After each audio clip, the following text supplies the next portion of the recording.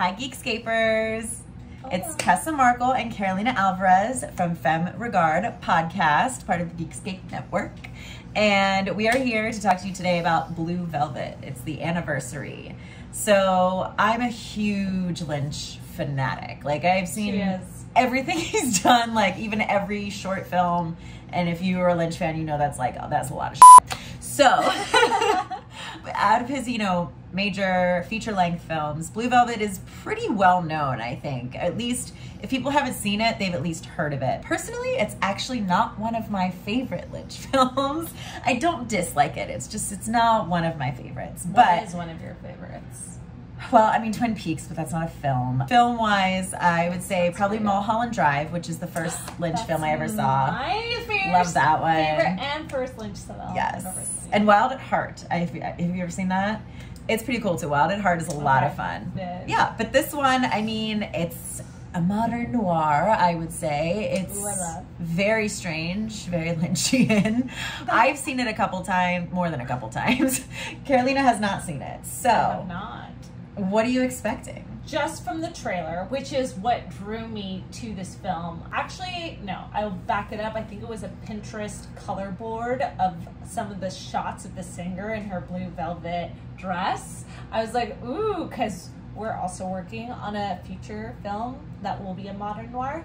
So I was immediately drawn to the colors. So I'm seeing that kind of stark, contrasty, feel like there's a murder involved, like it's a noir, so there's... It really is. The colors make you feel like something suspicious is happening. Yeah, subconsciously, I'm like, okay, it's gonna be dark, yeah, but like Lynch dark, like I'm sure kind of abstract, and then I'm just a little confused with the man finding an ear in the... Just wait, because you're gonna be even more confused. Oh my god, great! I was like, oh, interesting. But it stuck with me. Like, I watched the trailer a year or two ago when I like first was working on our script, and that stuck with me. So those, the colors and the film, I feel like won't disappoint. If anything, I'll be confused, but have lasting images. Fair enough. So yeah. So we're gonna watch the film now, and we'll be back after to tell you what we thought. And now, our feature presentation.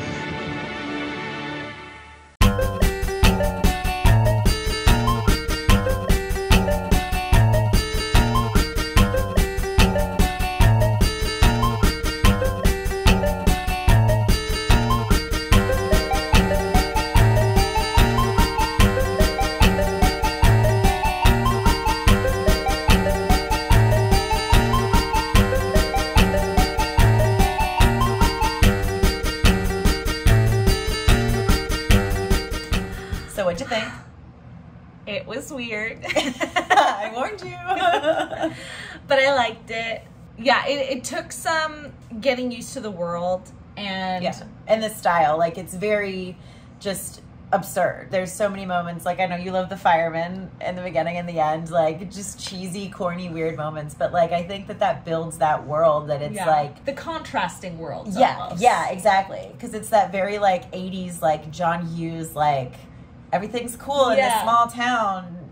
Like, we're all happy, we're all chilling. But then it's got that like old school noir, like what happens in the dark. Like, exactly. Like, and the melodramatic acting and the over dramatic things that are happening. And yeah, you referenced quite a few films while we were watching it that it like reminded you of. Yeah, in the beginning of the first like sexual scene, I was thinking about The Graduate, because like it's so awkward and like hard to watch this like sex scene that, it made me think a lot of older movies. And this was made in '86, or was shown in '86, so they weren't referenced in the '80s movies. Like, that's just what it was then, so it fit perfect into that world. But I think they really were referencing the older old noir classics. Yeah, because like the acting was so dramatic too, and like they would just propose love for each other, or Jeffrey, I love you.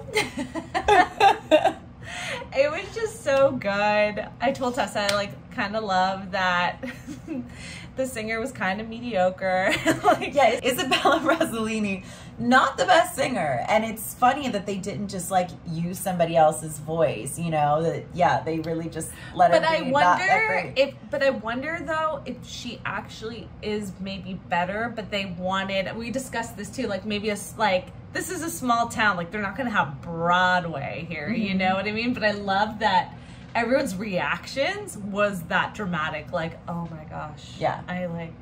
Frank crying in the corner, crying on his oxygen drug.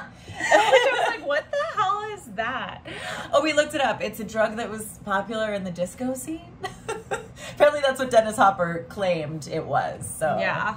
Something that's really fun about Lynch films, and I haven't seen a lot compared to this one, but he likes to put in little Easter eggs and like things for you to think about. So we were actually stuck on this weird thing hanging in Jeffrey's bedroom. Yeah, it's like hangs above his bed, like as he wakes up from the dream, he like puts his hand on the wall, Titanic style, and then yes, Titanic, and there's this weird and then it's mouth above it. It's like, yeah, I don't know. And I was like, I think it's a weird dream catcher kind of voodoo doll thing. If anybody's got answers, please let us know. But that's my interpretation, is that it's like a dream catcher, because it kept, right after he had this nightmare, and then they, like, the song that Frank was obsessed with was like Mr. Sandman, and like he was like, I'm gonna haunt your dreams at one point. So I do think Lynch has a thing for dreams, and he definitely has a thing for dreams. He has brought Isabella Rossellini back to have a dream moment, which I'm not. If you've seen it, you know what I'm talking about. If you haven't, keep watching Lynch.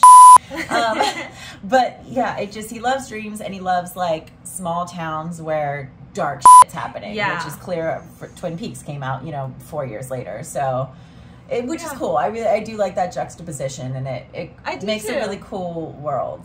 We can, in a way, if you've grown up in the suburbs, you can relate and understand the small town infatuation, especially if it's like a sleepy small town, like not much is happening, and it just, if you grow up in a childhood where you didn't have social media, it's easy to get sucked into it. I definitely bought it, and I'm ready to watch some more. We've got her hooked. Next on the list, Wild at Heart.